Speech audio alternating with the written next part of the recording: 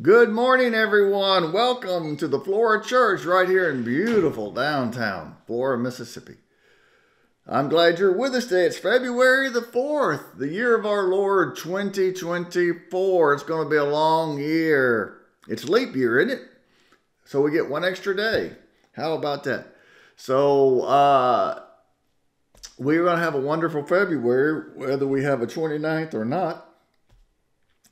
Next Saturday at 10 a.m., make sure you have your chili, your crock pot of chili prepared and bring it right here to the church to be judged. And then after we judge the chili, we will go immediately into lunch and we will serve the bowls of chili. It's a bottomless bowl. Come and eat all you wish. And I don't remember what the donation is. You make a donation and all of that money. We used to call this Chili for Chile. We were doing missions in Chile. We still do missions in Chile, but Cuba takes most of our time and most of our energy. And so we dedicated this chili cook-off, and I guess the last 10 or so, to our fundraising in Cuba. And Cuba has just tremendous needs, and so we're able to be a blessing. Our man on the ground in Cuba his name is Willie Santiago, and so we call our chili cook-off Chili for Willie, and because we're silly, Chili for Willie because we're silly. And so we will enjoy this, friends. We will enjoy next. That is February the 10th, next Saturday, our chili cook-off. And if you win, first prize is $250. Second prize is $100.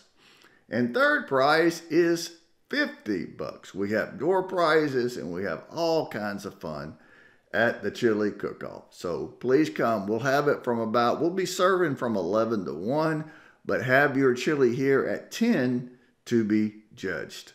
Friends, the following weekend, we have Leif Hetland. I call him Hetland. There's no hate in his name. It's Hetland like Shetland. Leif is tremendous. He is internationally known as the top evangelist in the Muslim world, or to the Muslim world. He is Norwegian.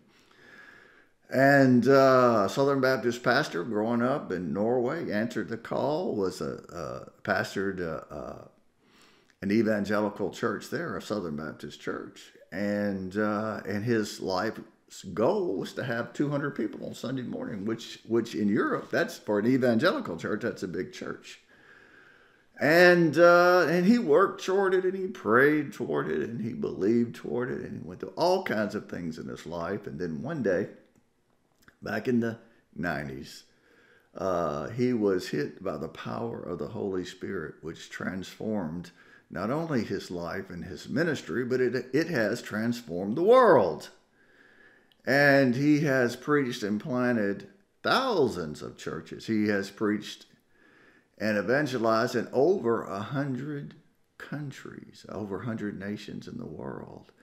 I think I'm like 10, and he is tremendous. We sometimes pass each other in an airport, and on one occasion, I actually rode with him.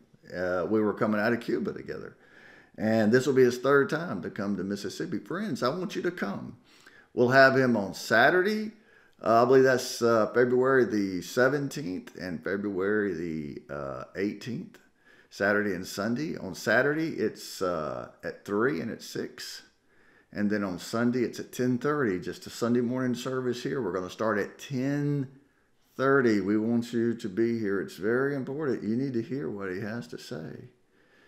And he has a wonderful anointing for healing and for deliverance. You know, he just draws incredible amounts of people. Hundreds of thousands of people into soccer stadiums in Islamic countries where God has given him favor. And it's just our privilege to know him. And for him to come to Mississippi is really quite a treat. I tell people, if you want to see him, you know, he was in a conference in Nashville I attended many years ago. And there were 7,000 people there. He's in a soccer stadium in Islamabad, and there's well over 100,000 people there. And so you could see him in those type places. Just go. Or you could just come to Florida, Mississippi. We'll let you sit on the front row. We have a lot of people coming from a lot of different places, and we want you to come. If you're having trouble getting here, maybe you can't afford the hotel. We'll help you with that. Maybe you can't afford gas money. Hey, we'll help you with that. We want you to come. We want you to do whatever it takes to get here. And he's going to leave a deposit in you, a blessing, an impartation of God's great mercy that will impact your life for the rest of your life. Amen, amen, amen. Friends, do you have your Bibles? A few Sundays ago, people began at my request to send me their favorite passages or their life verses, or maybe verses that have been a corrective to them at some point in their life, or a verse that has challenged them, or a church that has, a verse that has reminded them of something that helped them along the journey. And so we're working these in and out of some messages. And so I want you to join. I got this one. Several people sent me this particular verse. And so I'll just read. I'm only going to read, let me see, about 3 or 4 verses. I'll decide. But look with me in 2 Timothy chapter 1. This passage I preached 3 or 4 times since I've been here, but always on Mother's Day. And as I read it, you'll understand why I preach this on Mother's Day. The Mother's Day portion of this is obvious, but I'm not going to preach on it today. I'm going to preach on the most compelling part of this text. This is Paul speaking to Timothy in the second letter when Timothy is ready to throw in the towel. Paul had ministered to Timothy, and he had prophesied over him. He had laid hands over him and laid hands on him. And he's careful with him because it didn't work out so well with Paul and Mark. And so he's really hanging on to this one. But what I want to do is just read this, and I think you will find it incredibly helpful. I'm going to share with you some things that have helped me along the way. And but let's go ahead, look with me, 2 Timothy. I'll give you just a second. 2 Timothy chapter 1. And of course, you know that we're in the middle of the New Testament, actually going toward the end. If you get over to 1st, 2nd, 3rd John, Jude, and Revelation, you've gone too far. You got to go back the other direction. Of course, 1 Timothy, 2 Timothy. What's next after that? Hebrews. You've got Titus and Philemon. Hebrews, those places. But 2 Timothy chapter 1, and I guess we'll just pick it up in verse 3. 2 Timothy chapter 1, let's start in verse 3. Paul is writing to Timothy. He says, I thank God, whom I serve, as my forefathers did, with a clear conscience. As night and day, I constantly remember you in my prayers. He says, I pray for you all the time. I pray without ceasing for you, Timothy. Verse 4 says, recalling your tears. Timothy is depressed. He's gotten discouraged. He's gotten afraid. And it's just not going well. Recalling your tears, I long to see you that I may be filled with joy. I have been reminded of your sincere faith. Timothy, there's nothing wrong with your faith. Some preacher comes through town and says, brother, your faith's weak. There's nothing wrong with your faith. I am reminded of your sincere faith, which first lived in your grandmother Lois and your mother Eunice. And I'm also persuaded that sincere faith lives in you also. Look at verse 6 and 7. This is sort of where rubber meets the road. If you've heard me preach this passage, I've almost always preached on Lois and Eunice. As it's sort of a Mother's Day, his spiritual formation he could owe in no small part to his mother and to his grandmother, just like John Wesley. For this reason, I remind you to fan into flame the gift of God, or stir up the gifts of God that are in you. If you read the other version of the Bible, which is in you, you receive this through the laying on of my hands. For God did not give us, he didn't give me, he didn't give you, Timothy, a spirit of fear, but a spirit of power and of love and a sound mind. Oh my goodness, what is he teaching us here? God did not give us a spirit of fear. God did not give us a spirit of fear, or some versions say timidity. The older versions say a spirit of fear. Isn't that something that Paul here identifies fear as a demon spirit? And when Paul said, the spirit that came on you when I laid my hands on you, Mr. Timothy, was the Holy Spirit. The Holy Spirit and the gifts of the Holy Spirit that are within you. It is not a demon spirit, a lying spirit. Fear, we say, we sing this, fear is a liar. Fear is a liar. Some people use this sort of mnemonic device for fear. They say false evidence appearing real. So fear is fraudulent.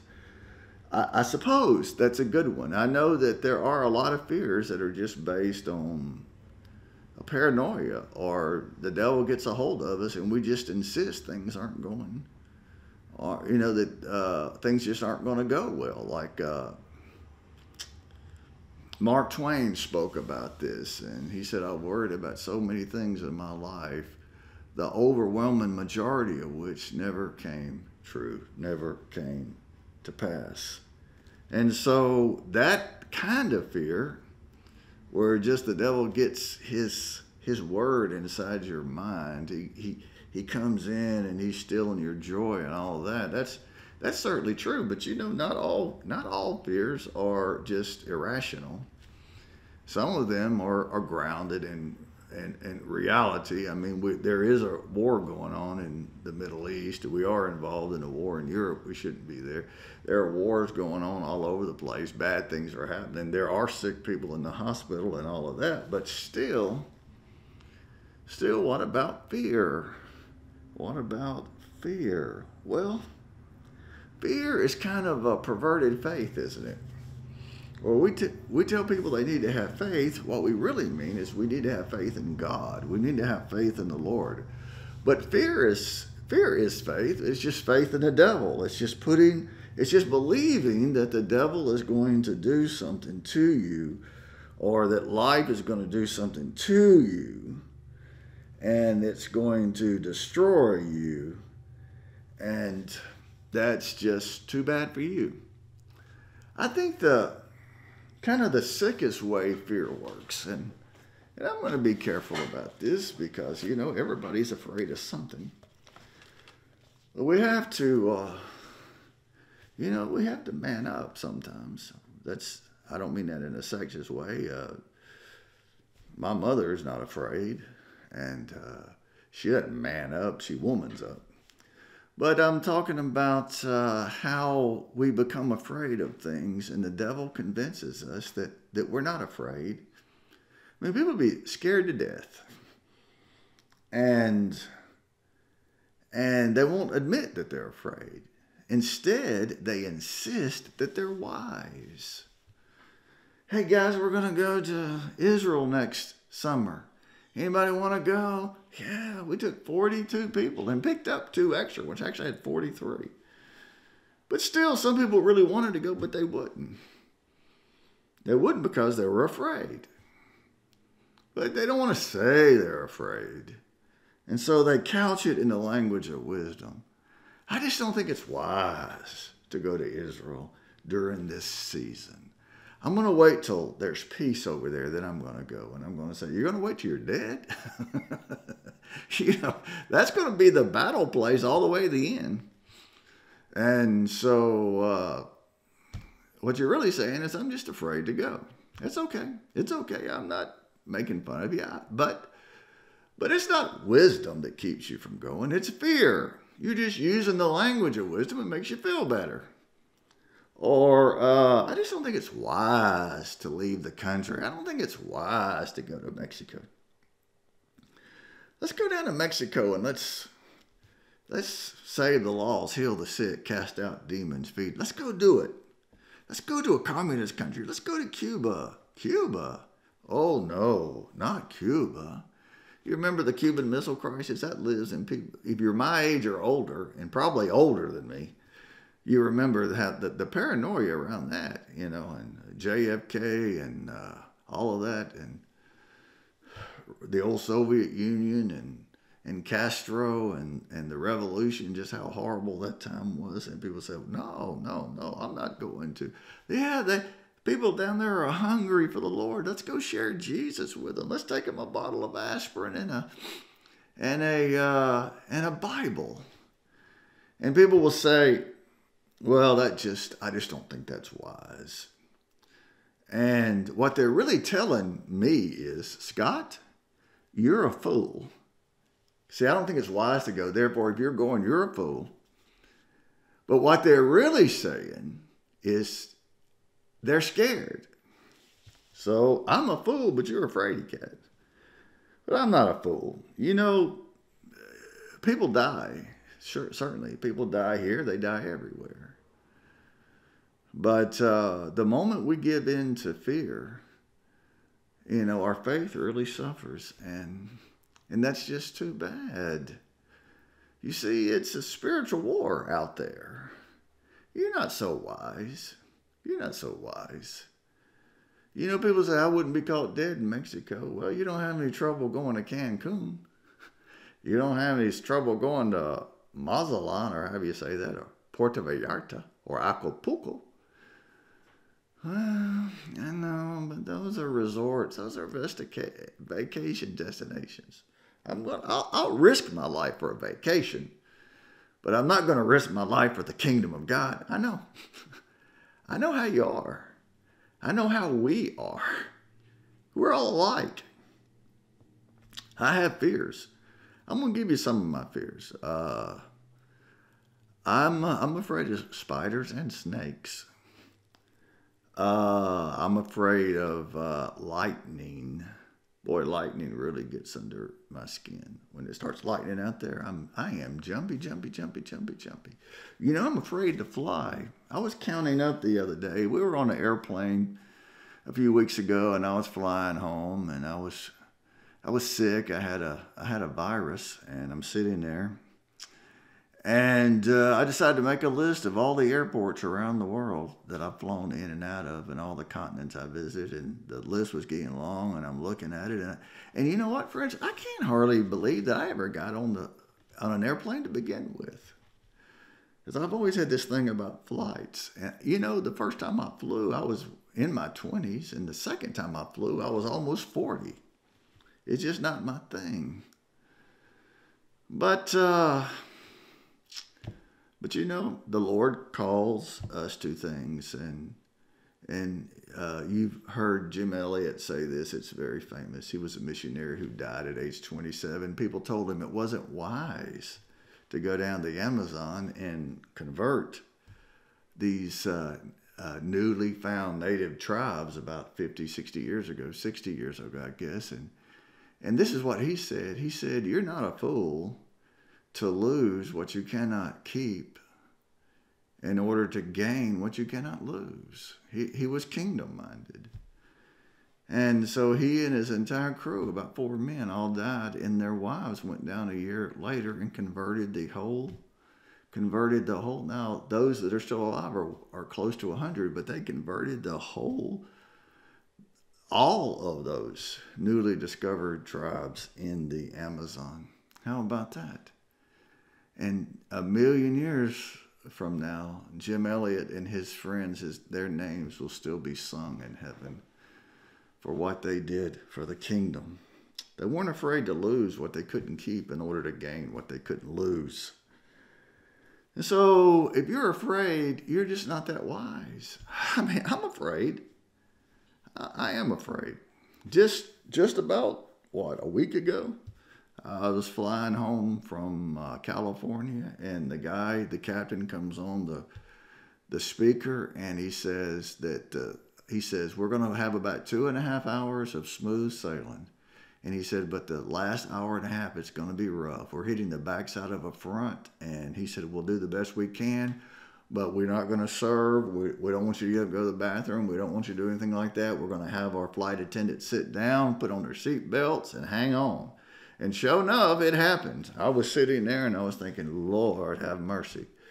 I don't know if I like it better knowing or not knowing. And we were boom, boom, boom, boom, boom. I've been in a lot of turbulence in different countries, and at the equator, there's generally turbulence there every trip. But God has called you to do things. And, friends, I've had nagging fears in my life, and I just wasn't sure. One of my fears is that I'm sort of afraid just to be myself. And because you think that if people really get to know the real you, they might not like you. And so preachers have this thing where they just try and be the textbook, or the preacher out of a TV movie, out of a Hallmark movie. You always want to be perfectly pious, and you want to sound like you're wise. You want to be able to quote not just scripture, but quote people from, you want to quote Immanuel Kant or Kierkegaard and people like that. You want to throw in a little Shakespeare. And you want to be a little bit erudite and all of that. And that just never has been my way. I am extremely well read, but I am also just wired differently than everybody else. It worried me for a long time. I went to a conference in Little Rock, and I heard this woman preach. I didn't get a chance to meet her, but she preached, I think, the opening service, maybe the first or second service there, and about 1,500 people there from all over the United States, different parts of the world. And it was all Methodist, United Methodist Conference, and for the more conservative evangelical wing of our church, Spirit-filled wing of our church, and they call it Aldersgate, and I just loved listening to this woman preach. And so I asked I took a bunch of people. Was there a lot of people from Mississippi? And so I asked around, I said, who is this woman who's preaching? And a bunch of my friends had gone to her seminar, and she prayed over everybody. They gave her a room, a little tiny room to hold her seminar in. She spoke in the plenary session, and then she did a breakout session the next day. And it went all day and all night, went out to the wee hours of the morning, and people just lined up to have her pray for them and speak a word over them. And people were coming to me in the hall. I was in another area of the conference, and they would say, boy, have you heard this woman? And I said, well, I heard her last night. You got to go to her session, but her sessions were closed off. There were too many people. They gave her room for about 150 people, and she probably had 800 or 900 people show up for her breakout sessions. So I got home. I never got a chance to meet her, and so I called her, and I said, I want you to come to Mississippi in 2000, the year 2000, and we're going to have a conference. What you call your conference? And I said, I call it Flow River Flow. I'd never held a conference. Really, I never held. I think I had Ben Kinchlow, who came for one night, and different ones. And so this African-American preacher, she was Methodist at the time, brilliant, the first African-American woman ever to receive a fellowship, a PhD fellowship at Vanderbilt University in Hebrew and Old Testament languages. And I mean, she's smart, just so smart. She's erudite, but she's gifted. She just talks to you and just can read your mail. She's not a psychic. She was a prophetess, a woman prophet. So I said, I've got to meet this woman. So I called her up and I invited her, and she said she'd come. And I said, look, I had $1,800. I said, bring whoever you want to come with you. And she brought 3 women. So the 4 of them came down, and I bought their airfare. And I just remembered I probably don't even have enough money to buy their airfare. I didn't charge anything for the conference. We had about 300 people show up. The praise band from Laurel came down. Daniel Blaylock, who's now in Mobile, he came. And we had a worship service. It was Thursday night, all day Friday night. And we ended at noon on Saturday. And people just packed it out. Just people from every walks of life. Lots and lots and lots of people. But somebody went to the airport for me and picked her up, and they brought her in, and we took her into the sanctuary there in Biloxi, where I was the pastor. And sanctuary sat about 300 people, and we packed it out. We had a little balcony up there for overflow. Katrina took that church down. It's not even there. They built about a third of the complex there now, but it was big back in those days.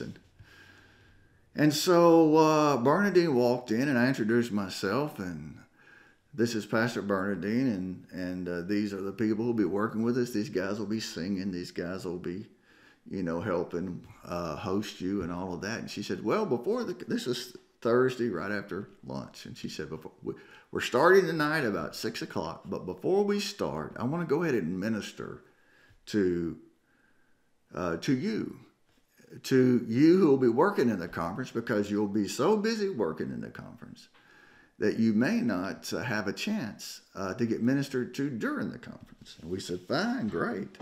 So she started with me, and she and her friends came over, and they laid hands on me. And I just remember thinking, holy cow, wow, this is about to get out of control. I mean, I could feel the Holy Spirit in her voice, in her hand. She like touched me like this, and I went, whoa!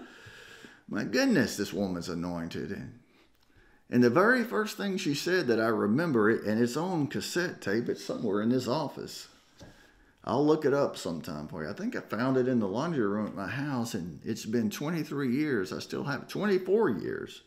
And I think this next month will be 24 years. And so I was just receiving, and she said, and she started talking about generational curses. And she said, in your family, there's a disease, and it just hits everybody. And she said, and all the generations, they grow up wondering if they're going to be sick. And she looked at me and she said, you're not going to be sick, and your children aren't going to be sick. You do not have this.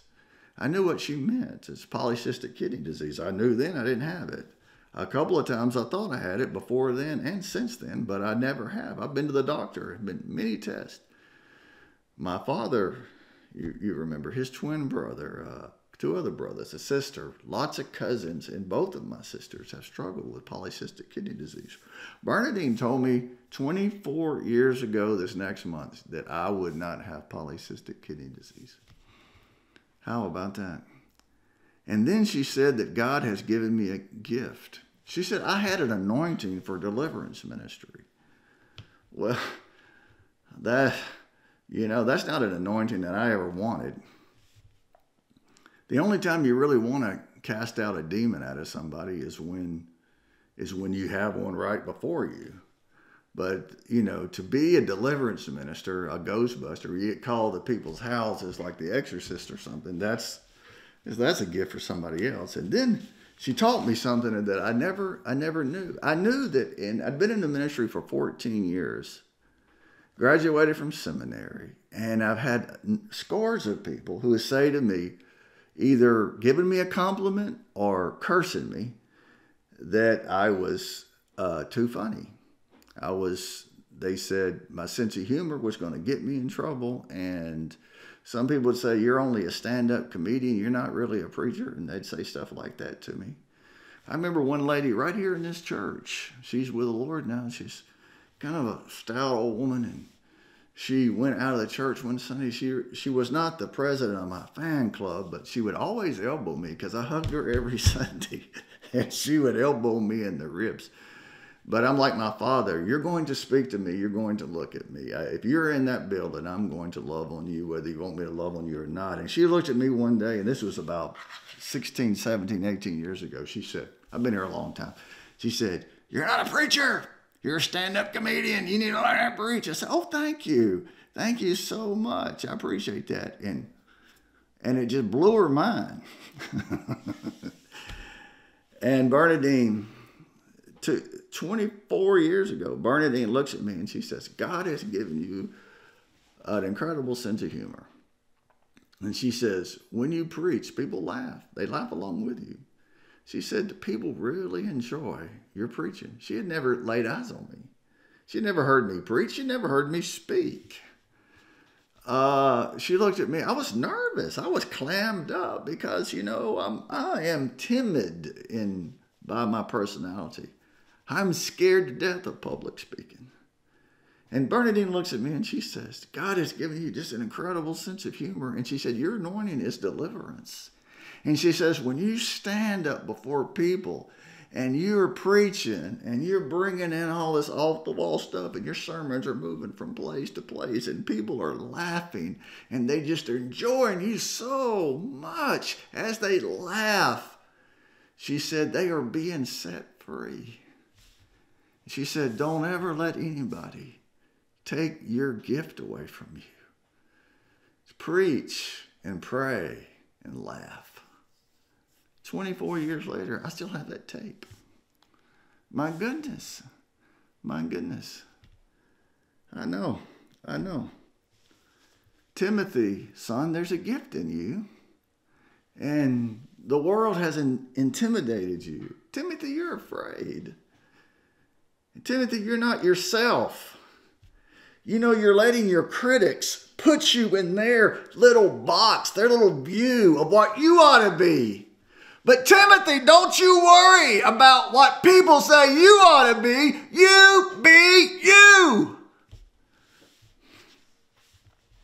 You see, people need to be freed. The lady who elbowed me every Sunday, she wouldn't let me free her until a couple of days before she died. And she called me in and I held her hand and she put her fingernails in my hand and she said, preacher, I need you. I need to be free. She wanted to be healed and we had prayed a lot for her to be healed.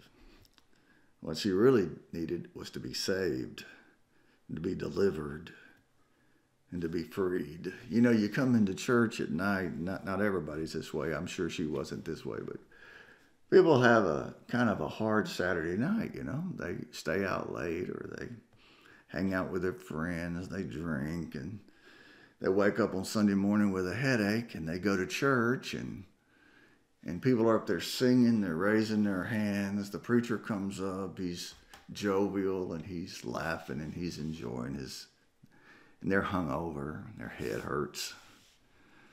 They're not going to laugh with you. They want to get out of there. They want to get out of there as close to 12 as they can. 11:45 would suit them. So just cut the stuff. Cut it all out. Say what it is you got to say and let me go home. Friends, that's too bad. That's too bad. Because Jesus wants you to be free. Years ago, I think in the 60s, a gentleman's magazine, Hugh Hefner's magazine, I'm going to call the name, y'all know what it is. Got children here, I don't want to say. But they were sort of, they just really hated the Bible and they hated Christians. And they put a picture in their magazines. I was a kid. I certainly didn't see this. I've seen the picture. It's pictures everywhere. And it's Jesus, and he's got his head tilted back, and he's laughing. He's having a belly laugh. It's that same picture you see of Jesus, only in this picture he's laughing. And he thinks he's blaspheming. He thinks he's making Christians mad, and he would have made some of you mad. But by and large, it didn't make anybody mad. Because Jesus laughs. God sits in his throne, on his throne, and he laughs. The Bible says that time and again. We serve a God who laughs. We serve a God who has a wonderful sense of humor. And the heathen rage and imagine vain things. They plot against the Lord and his anointed. And the Lord sits on his throne and he laughs. Bernadine told me that that's my gift. Having never heard me preach, how did she know? How did she know? Stir up the gift that's in you. You have a gift in you. Timothy, God has given you a gift. But you let the world squash your gift. People have put demands on you that God didn't put on you, Timothy. God did not give you this spirit of fear. It came from the devil. It came from your congregation. You didn't get it from your mama. You didn't get it from your grandmama, but you got it from somewhere. Timothy, stir up the gift of God that's in you. Be yourself, Timothy. Timothy, you be you. You be you. You'll be all right. How about that? You have a gift. Use your gift. Use your gift. Use your spiritual gift. Use them. Express them. Be who you are. If somebody doesn't like it, somebody wants to judge you, let them. One day they'll call you. They call me. Preacher, pray for me. I'm going to die. I've been miserable all my life. Every time you laugh, I get offended. I want you to be as miserable as I am. I'm not going to be. I'm going to laugh. I want you to laugh. I want you to be free. Let me pray for you.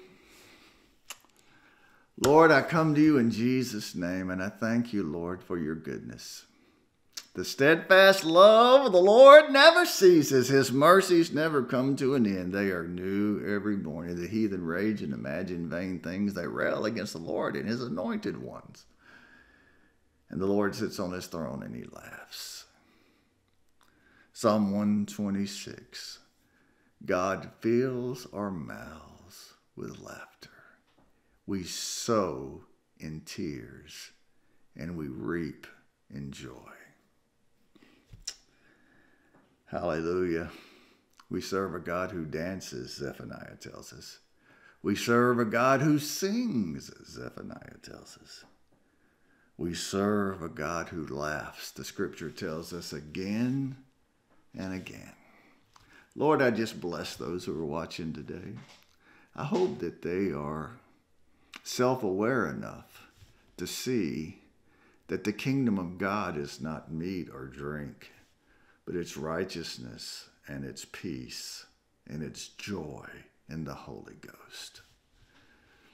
People ask me, why are you laughing? I say, why aren't you laughing? He fills our mouths with laughter, Psalm 126. He sits on his throne and laughs, Psalm 2. Heavenly Father, I pray for those who are just hurting today. It's hard to laugh when your body hurts. I know. Herniated neck, disc in my neck and in my lower back. Drugs, muscle relaxers that leave me debilitated, and my mouth is dry and I have a hard time forming sentences. It's hard to laugh. It's hard to share the joy of the Lord when your body aches. But Lord, I'll walk in that. It's hard to laugh when you're sitting on an airplane 35,000 feet in the air and the thing feels like it's falling apart. But you have filled us with joy, and you have made us to laugh. Oh, it's hard to laugh when the doctor comes in and gives you grim news. It's hard to laugh. It's hard to laugh when you're leaving the Terry, having said goodbye to the people that mean the most to you in the entire world. It's hard to laugh. But Lord, you fill our mouths with laughter. You fill our hearts with joy. Lord, we sure do love you. I wish, Lord, I pray really, that every person watching this video today would experience some joy. Just baptize us afresh and anew. Baptize us, Lord, with holy laughter. And let, oh God, the river flow. Flow, river, flow. In Jesus' name, amen and amen. You know, there is a river that flows from the house of God, doesn't it? In streams make glad the city of God. The river gives joy and it gives life. Flow, river flow. We have a lot of conferences around here. Friends, did you know that Flow, River Flow is coming up on its 25th anniversary, the silver anniversary of our movement? The movement started by me just because I didn't meet her. I saw a woman in Little Rock, Arkansas at the convention center at the Excelsior Hotel, the famous infamous Excelsior, if you know Bill Clinton's history. And people were so touched by her, I said, I have to meet her. And then I chased her down to Detroit, Michigan. This brilliant woman, Dr. Bernadine Daniels Wormley. I love her. And Wormley Daniels, Bernadine Wormley Daniels. I love her, and I love Joanne Moody. She did our conference last year, and she is our guest speaker for Flow River Flow Silver Anniversary. That's June of 2025. That's a year and a half from now. But Leif Haitland will be here in just 2 weeks. And he'll be here just for Saturday and Sunday. And I want you to come. Come, spend one night. I'll help you find a hotel. I'll help you pay for it. You just come. Whatever it takes for you to come, I want you to come. God has a wonderful plan for you. Leif Haitland conferences, the registration's about $150 to go to one of the Voice of the Apostles conferences. $150. Your conference fee has already been paid. We pay for it here. You just have to come. Your fees have already, your registration, everything has been paid. You come, you walk through there. You walk through the door. You don't have to do a thing. I don't need your credit card. I don't need your check. I don't need anything. I just need you to come through the door. You come and receive. Spend Saturday and Sunday basking in the glory of God's love. Leif Haitland is the most prominent evangelist in the Muslim world today. Any denomination, any continent. It's Leif Haitland. Having Leif Haitland in your church in 2024 is like having Billy Graham come to your church in the year 1970. It's amazing. I want you to be here. Don't forget, next weekend on Saturday, this coming weekend on Saturday, we're having our chili cook-off. That's February the 10th. Then February 17th and 18th, the following weekend, is Leif Haitland. That's both of those events in the next 2 weeks. I look forward to seeing you here. Look, it's February. It is the month where we celebrate love, Valentine's Day. I'll have you something in the mail. I love you. I'll see you soon. Bye, everybody. There you go. How long do you think that went?